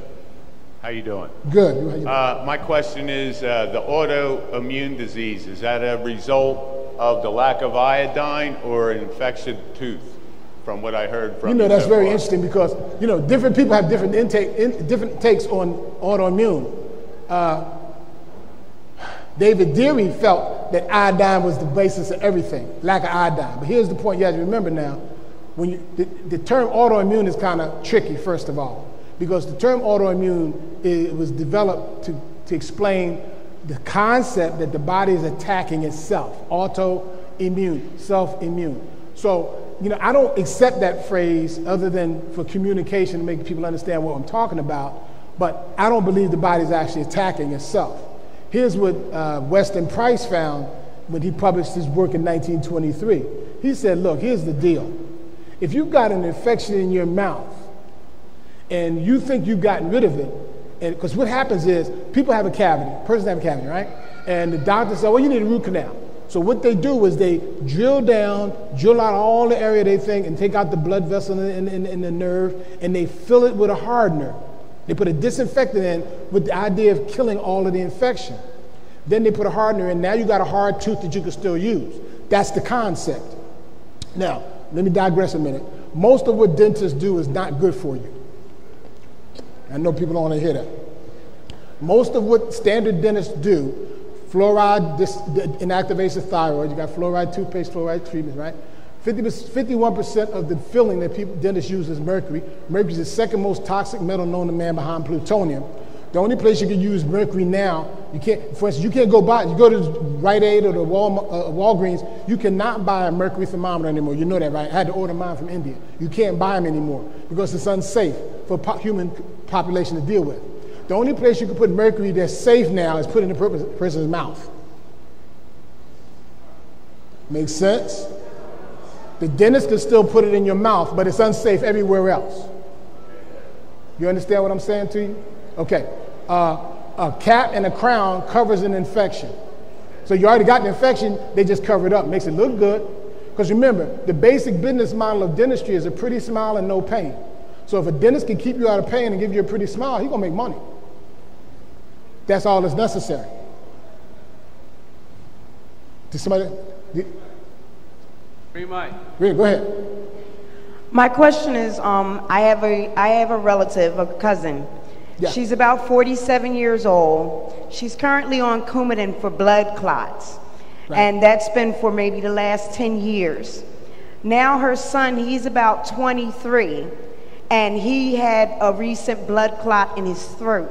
Mm-hmm. So I want to know, is the Coumadin good for the blood clot, or is it something else herb-wise that they can do in regards to minimizing the blood clots, especially at his young age? Right. Good question. First of all, you need to know that the blood is supposed to clot. It has to clot or we'd all bleed to death. So you have mechanisms in your system to make sure that your blood clots in a certain amount of time. What Coumadin does is it extends the amount of time it takes for your blood to clot. Okay? But you still got to clot. I had a woman that came to me years ago who was from Temple, and she was on Coumadin also. You know, Coumadin is rat poison. Y'all know that. So what they did was they gave, now the standard dose of Coumadin is 5 milligrams to 7.5 milligrams every day. That's usually, sometimes 10. Sometimes 10. This lady was on 40 milligrams of Coumadin a day. So I said to her, I said, Miss Caesar, they're killing you. You're going to die. You can't take 40 milligrams of Coumadin. You were going to bleed to death. But she said, but the doctor told me, and here's what they were doing. I said, the doctor's problem is he's treating your blood clotting times. He's not treating you. He's going by how your blood clotting times respond to his doses of Coumadin. And as long as they don't respond, he's going to keep raising the dose. You can't take that much, it'll kill you. And she died a few months later. But the bottom line is, you don't have blood clots because you don't have enough Coumadin in your system. That's not why people clot.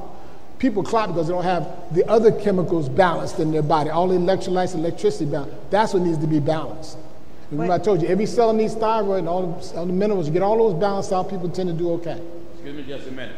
Because we're on a time schedule, we're going to take it to just 1 o'clock. Now, we're going to ask you, no one else stand that other than those that are standing. That way Dr. Burton can reach you, because I'm pretty sure you're enjoying it.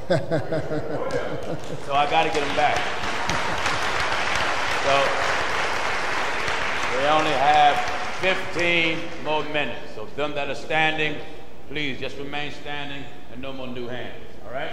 Try to make your question precise to the point so you can consider others. Excuse me. In regards to something natural, because he's had 2 attacks within the last 2 to 3 weeks. So what can they take natural or organically to help with the situation in regards to the blood clot? Okay, I'm going to give you the response that Dr. Gundry says in his book. It's not so much what you add as what you give up. What's he taking? What's he doing right now? See, understand something. Many times when patients come to me, they say, Dr. Burton, I feel sick. I say, well, what are you doing? Well, I take lisinopril, amlodipine, Coumadin. Well, wouldn't you be sick if you took all that? So the first thing I want to do is get all the stuff I know make people sick out your system and see if you're still sick.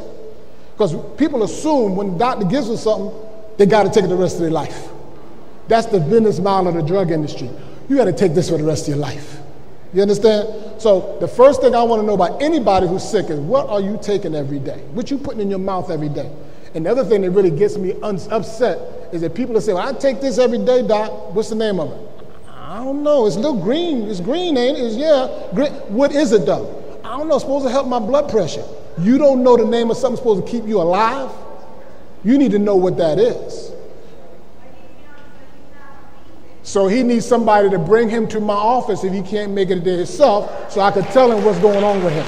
Because he needs the office visit. He needs an evaluation of what's going on with him. That's what he needs.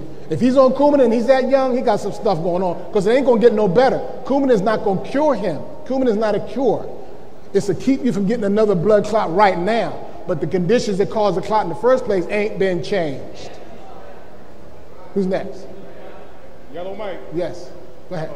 Yes, I was wondering if your herbals help inflammation, mucus, and cancer of the uterus.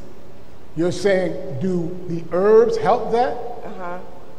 Yeah, well, understand. See, here's the thing. You have to understand how I approach medicine. Why did the person get the problem in the first place? In other words, see, if you're doing what you're supposed to be doing, you ain't supposed to get all that stuff. See, I got involved in this medicine, this type of work, because my father was a very, very sick man. And when I saw how many things he was getting sick with at the ages he was getting sick with them, I wanted to find out how I could avoid that. And anything that helps you avoid it will help you get rid of it. You understand that, right? Okay. My father got sick at 51 years old. At least I thought that's when he got sick. But actually he got sick earlier than that when I started to look at it. The first thing I noticed my father got sick was his toothbrush was always pink. You know the bathroom, maybe I got that toothbrushes around? Well, his was always pink. So I said, Dad, how come you got a pink toothbrush? He said, I got pyorrhea, bleeding gums. Then, next thing I know, he had to have all his teeth taken out. Then he had high blood pressure. Then he had pancreatic cancer. Then he had diabetes.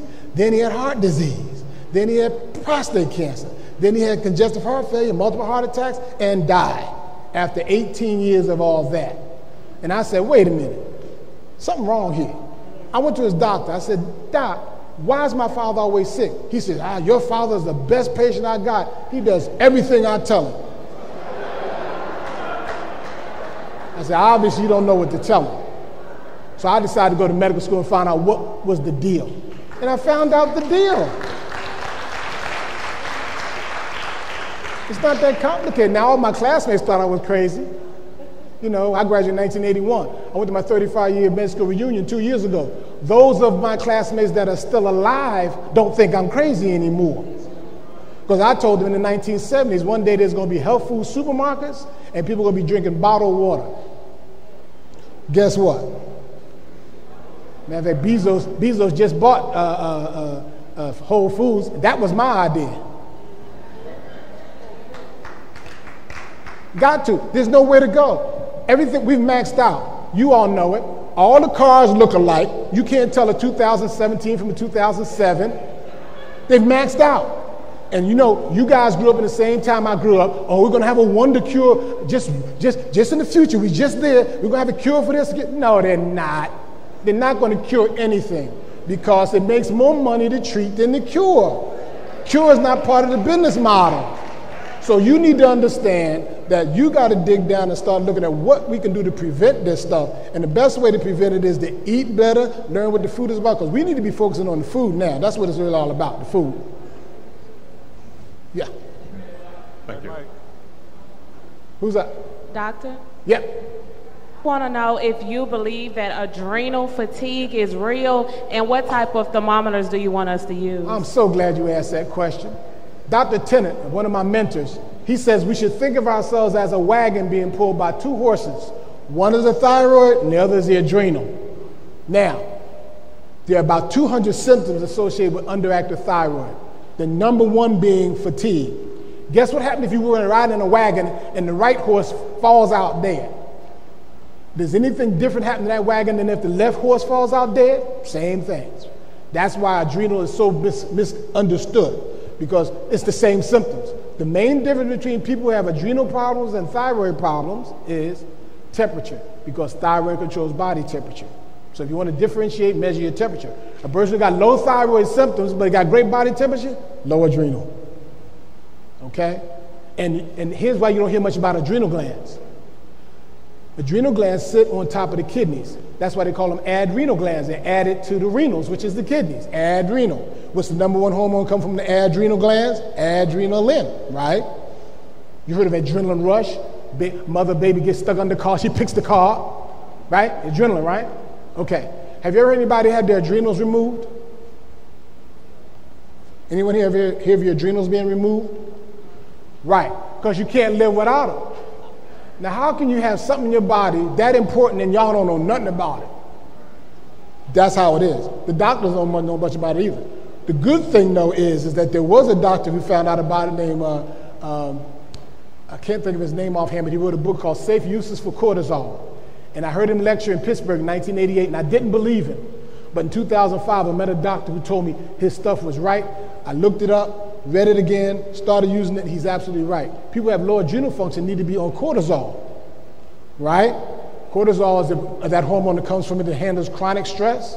Okay. The guy who figured out how to make cortisol in a cheap enough way so you could afford it is a man named Percy Julian, black chemist, considered to be a master chemist. You guys look him up. His name Percy Julian, Unforgotten Genius, I think his name is the DVD, but he's the one that made cortisol possible so that you could take cortisol. I have lots of patients on cortisol who've gotten rid of their adrenal fatigue because of that. That's right. Good question, thanks. Oh. First of all, I'd like to give thanks to our Lord and Savior Jesus Christ, and also thank Pastor Jennings for hosting such a seminar as this. We need these kind of seminars. Thank you. Thank you. And then I'd like for the audience to know that I happen to be a 20-year patient of the doctor who is speaking to us today.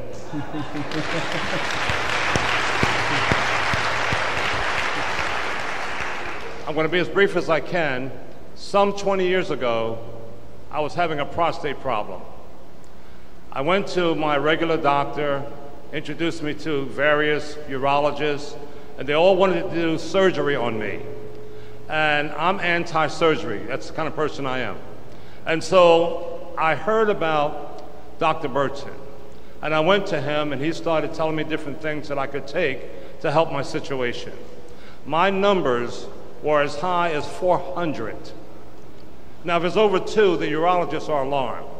I've met people whose numbers were up to 1,000. A lot of exaggeration is on that.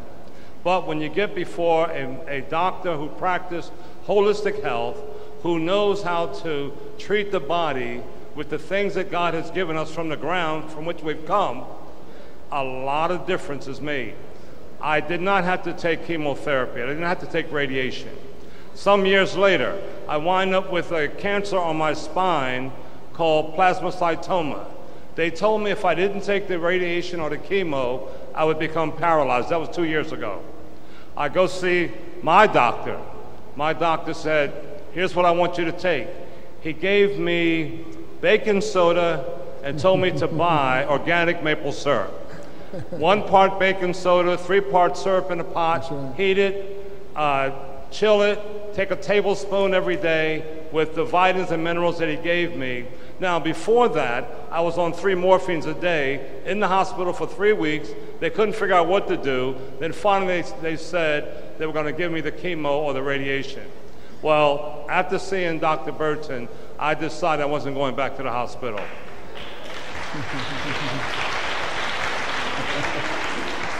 I'm going to close with this. Here I am now, 2 years later.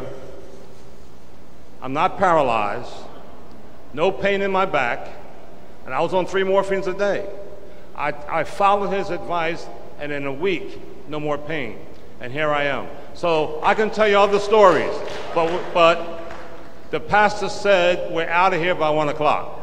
So I'm going to pass the mic on. God bless you, Doc. God bless you, Pastor.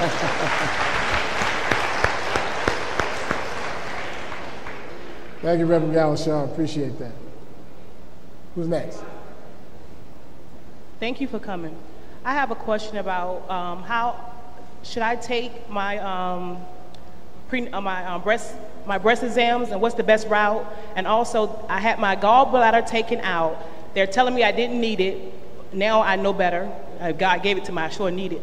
But what kind of danger I'm in without a gallbladder? And I don't poop, and they tell me that's normal for me.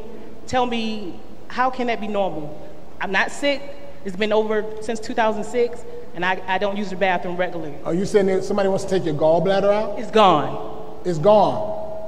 You say your gallbladder's gone? Yes. Am I in danger? It's been since 2006.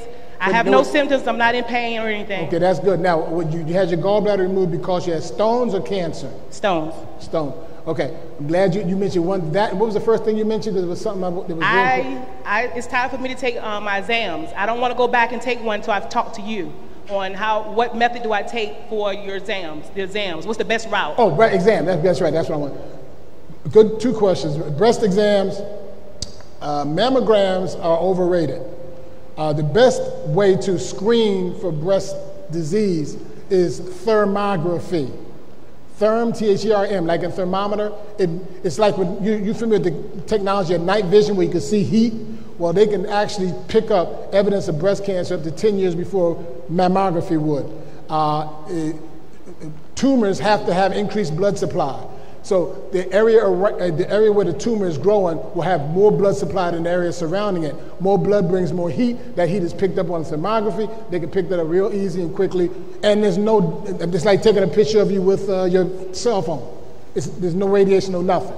So if you just look that up, Google thermography. There's a gentleman named Getson in southern Jersey that does it.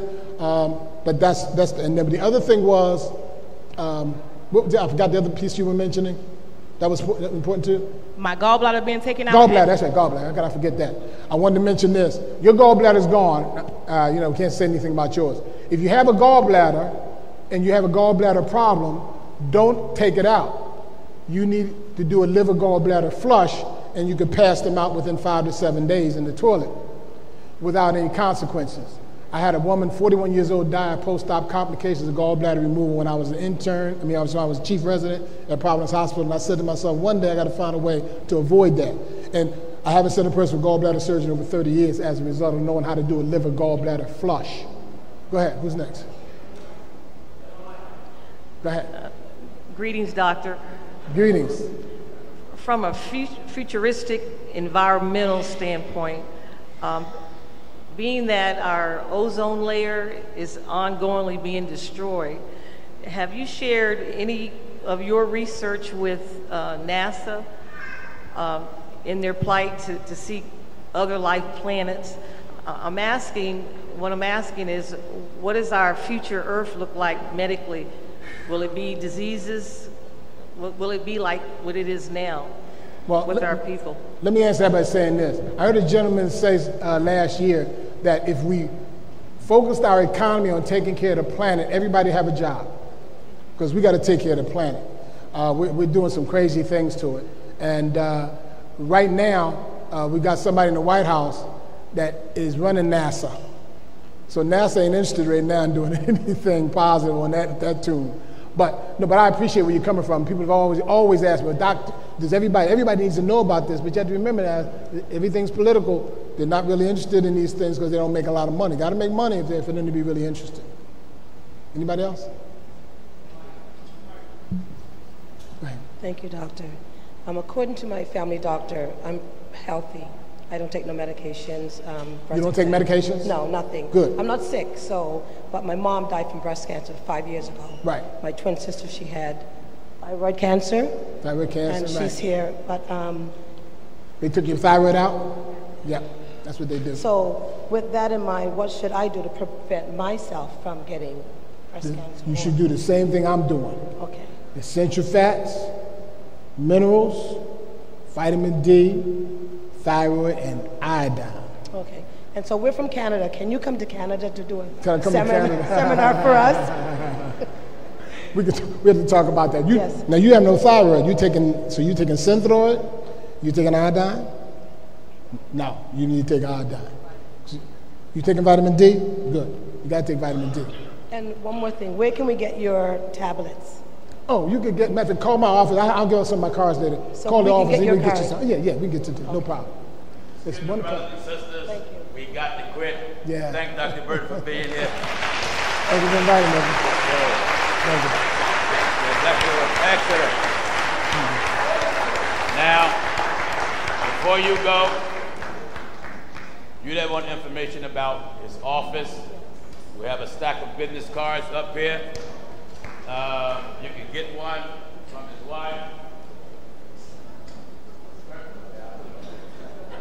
Just step up and you can get them right up here. God willing, we're going to try to organize another seminar once me and my brother get together, because we would love to be able to address just men. And we love, because some men got problems they want to talk about. So we would love to get a chance to address men, and we love to come back and have another separate seminar to just address women. But again, we're glad you enjoyed. what we're looking to do, this will be on DVD, and it will be available. Not only that, we also going to take this lecture and air it. It'll be aired nationwide on our telecast. That way you'll be able to see it. So, let us give Dr. Burton a hand for being here. Thank you. Thank God for you. Appreciate it. We will ask you all to stand. Consider yourself dismissed. Please remember, evening service starts at 5 o'clock. You can come get the business cards right here. I'm gonna get the business One card. per person, please. Thank you.